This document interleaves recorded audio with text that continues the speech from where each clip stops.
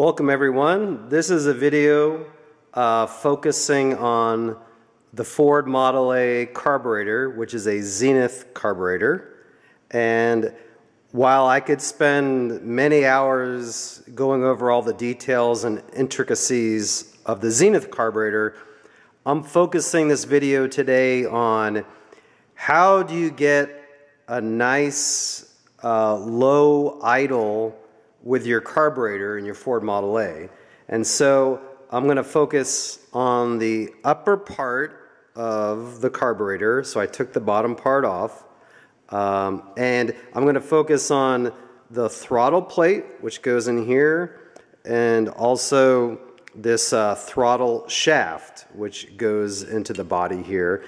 These are two areas that if you overlook them, can cause your Model A either to idle rough or not idle at low, not idle well at low RPM at all.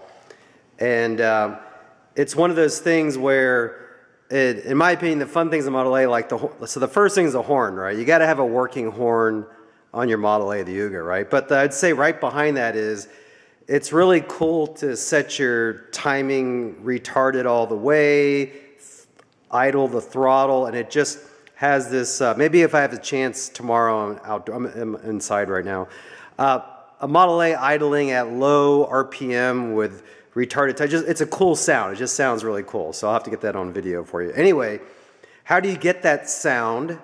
So I'm going to focus first when you take the top of your carburetor off of your Zenith. First thing I recommend is there will be a jet in here. This is the idle jet. There's several jets in the carburetor. Easy way to remember the idle jet is it's close to where the idle plate is, throttle plate here. So you want to take this off because there's a chance you can bend it. Don't ask me how I know that. But to risk not bending your idle jet, you want to just take that out right away. Also, I'm going to point out a few things. You want to clean up the carburetor parts as much as possible. So you don't have to repaint everything for this job, but definitely like the inside here, which is machined out, you want to clean that with metal cleaner. I have like a chrome or metal polish. You want to clean that really well because you'll be fitting parts in here. And you'll notice something, we'll get to this later. If you look inside this body here of the upper part of the carburetor, you'll see a little, do you see that little hole right there, that little dot hole? This is going to play a part in you setting a proper low RPM idle. That tiny hole, depending on how your throttle plate is set, by the way, what is a throttle plate? This is a plate, and we'll talk about how it goes in here and how it fits, and you want to fit this well, and we'll go over that in a second. But you want to position a throttle base. So this tiny little hole is covered about halfway when you got everything adjusted. Otherwise, you're going to have problems with low RPM idle in your car. And real quick, just for educational purposes, and get a brighter light. This idle jet is, that light's not going to come out well. This is not an original one, it's an aftermarket one. But for ones that are original, you can see, I happen to have one or two here. They'll have numbers stamped in them. And for the idle jet, I think it'd be like 10, 11, or 12. This one is 12. So I don't know if you're going to get the focus in here or not. But that has a little number stamped. Oh, maybe you get that right there. No, sorry. My camera's not good at low close in. Anyway, you may see a number stamped on your jet. That's an original jet, so if you have one of those and it works okay, you want to hold on to that. And then I got another one that's, this is 11. You might be able to see this one a little bit better. Maybe not. Sorry. Can I get that in focus? Okay. Anyway, you have to trust me. That has a number stamped on there and it says 11. Anyway, so first thing is checking your throttle shaft. So a common thing that happens to the Zenith carburetors, they wear out over time, is, so these are brass, right? Brass is a softer metal than this cast steel, cast iron. So when this is in here over time, the throttle shaft will wear before the body of the carburetor, which is a good thing. You want that, you know, you'd rather have that happen. So a common problem is you'll get an air gap in here. You get a vacuum leak in this throttle shaft here where it slides in the carburetor. So one way to tell, it's very slight, but I'll be quiet for a second. If you try moving it and you hear it click or move, any movement, that's not good. So let's see if you can hear this.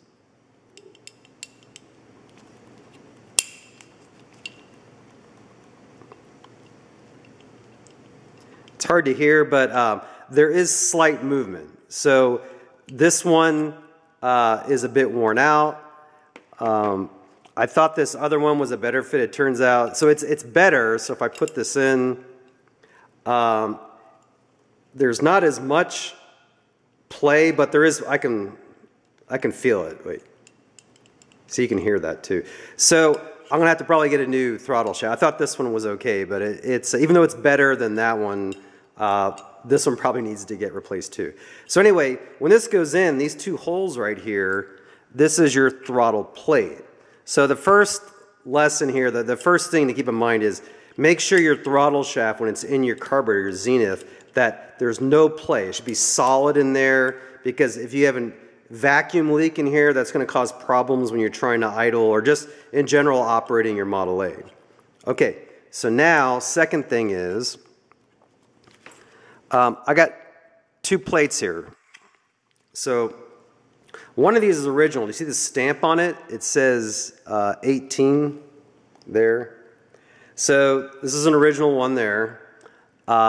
This is an aftermarket ones are fine, but this doesn't have any. I put a little T for top there, but this doesn't have any stamp on it.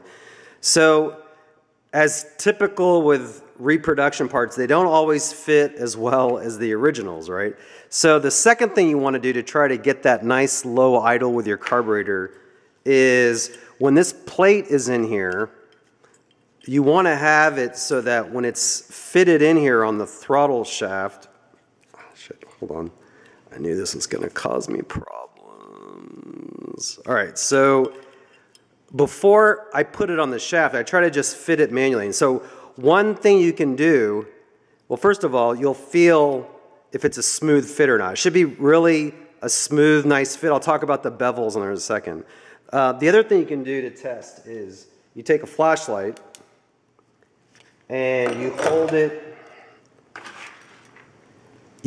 it basically under and you look for light coming through. So this will be hard to see, but that's not going to work out well. So what you want to do is see if there's any gap. You don't want any gaps. Now, reality is, let me see.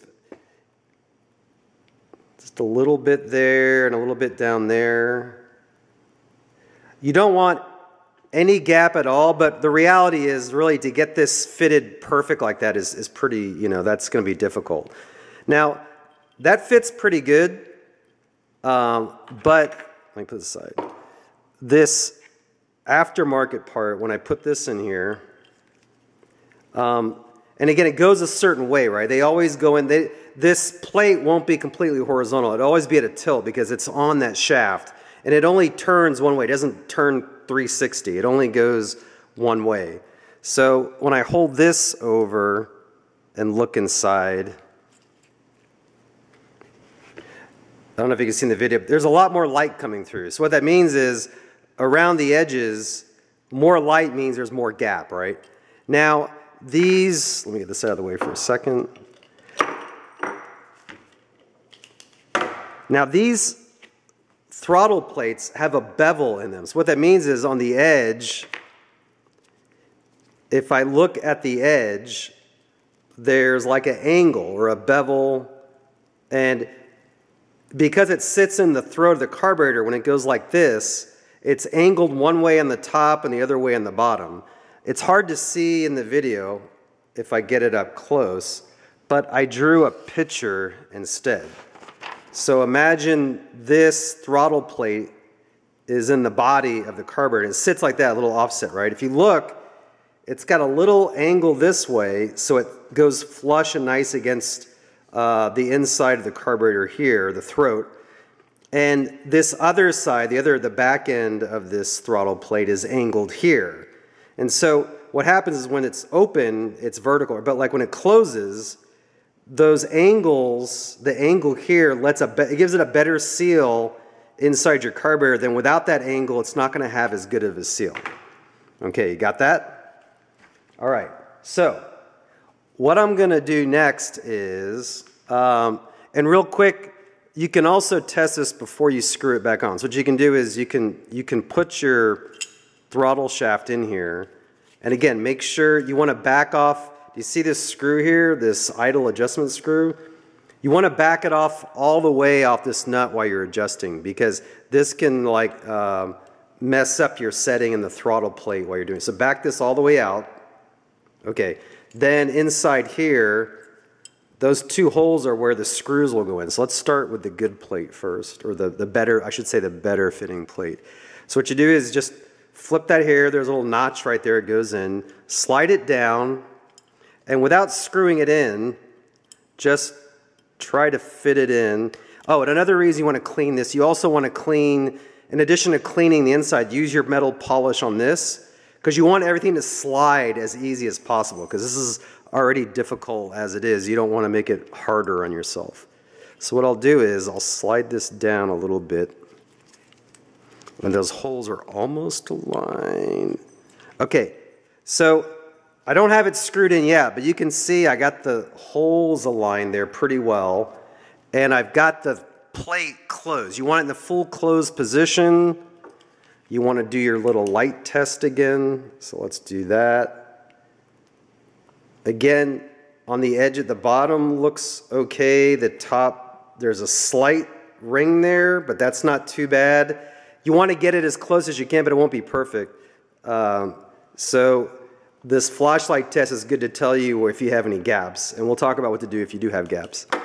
So, you know, that's a pretty good fit. I can make it fit a little bit better with some sanding and filing. If we look at the other throttle plate here, again, same thing. You want to get that lined up with the holes. It can be difficult. This one's even more difficult because it doesn't fit. Damn. It doesn't, it's just more difficult. So again, get it in the closed position, get the holes lined up, and that looks closed, right? It looks okay, but if you do the light test, it's got a lot more, see even the video, that's got a lot more, there's a lot more gap, and there's gap in the, can you see the gap in the bottom too? Anyway, there's a lot more gap around there so what do you do about that, right? So what you do is you look and see where there's no light, that's where it's touching, and you know, on mine it looks like it's on the sides. What you do is,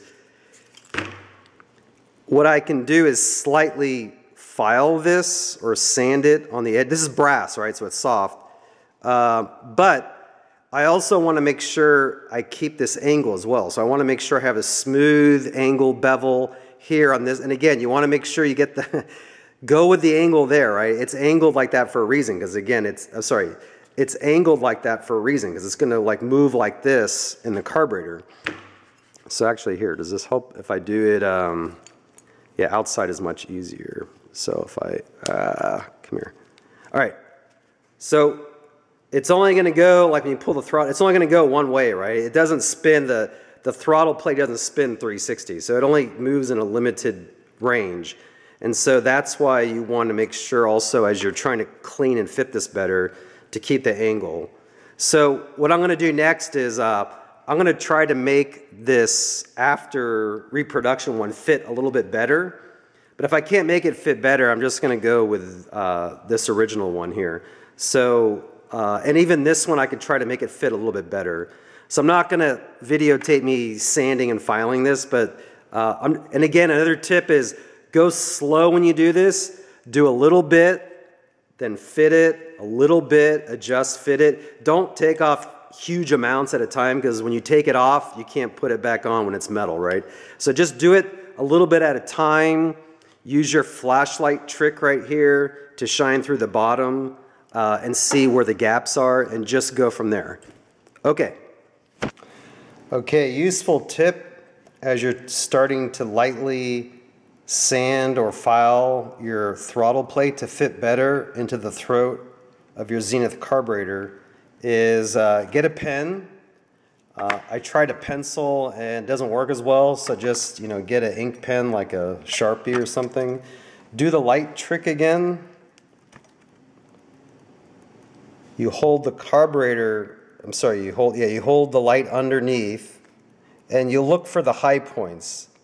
So for example, it's not going now. Why is it? Oh, because I'm not over it. There we go. There's like you see the high point there touching the edge? I marked that with the ink marker, do you see? So now if I bring it out and I take this out,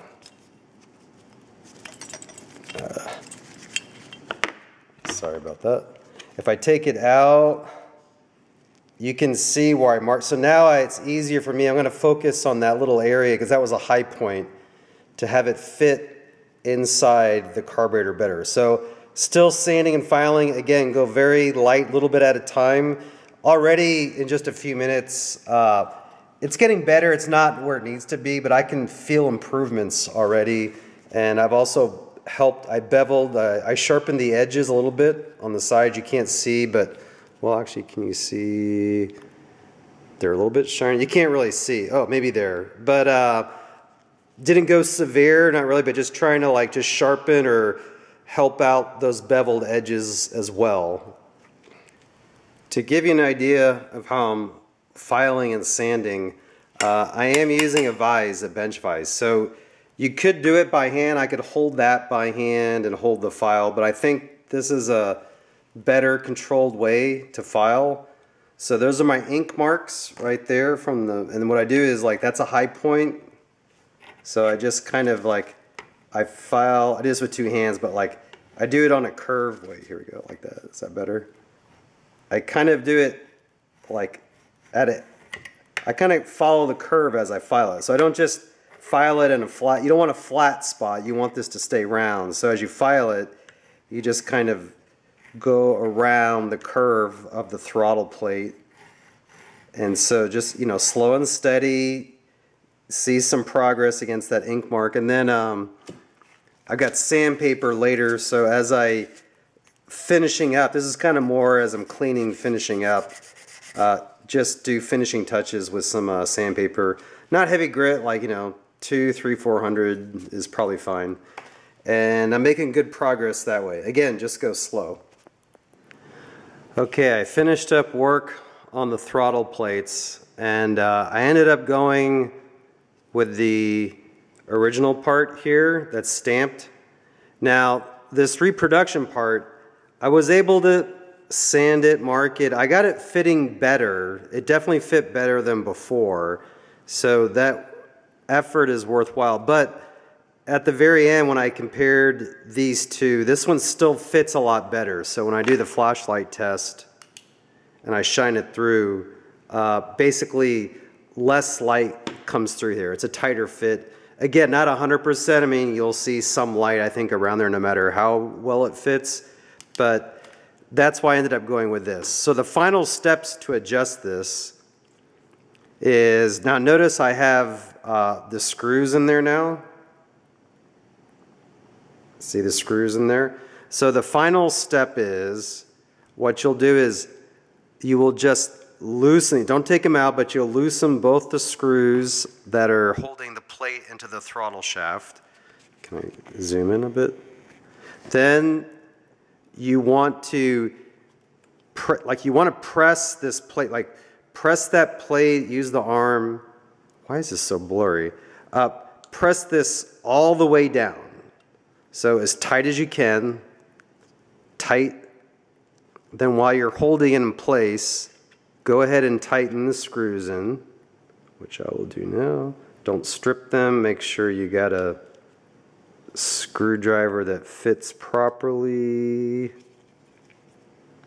Okay, and then I'm not gonna,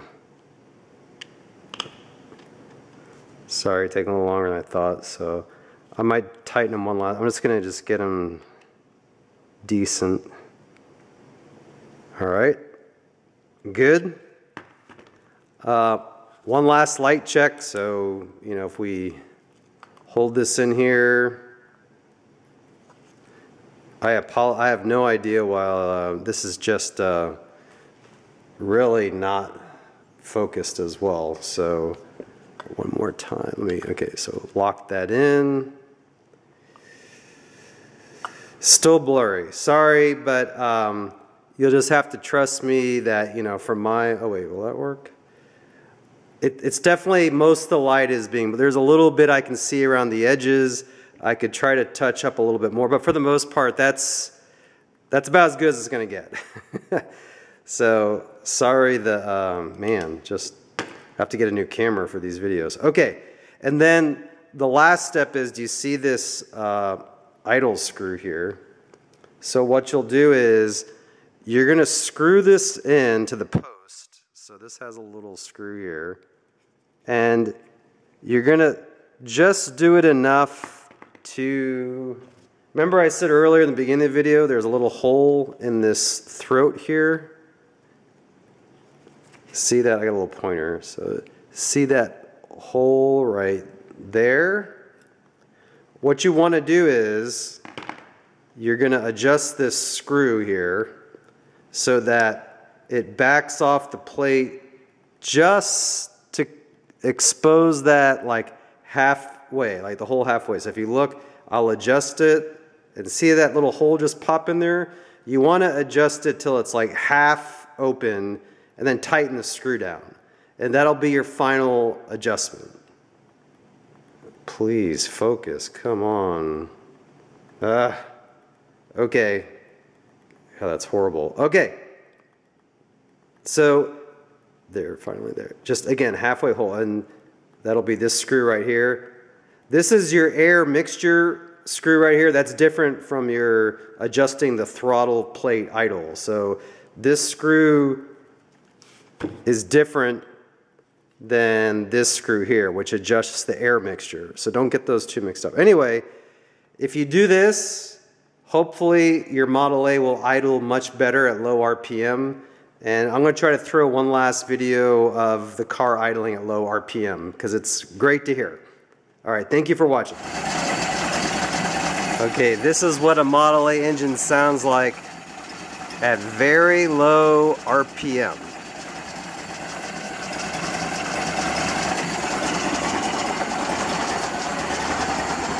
Let's go here, the tailpipe.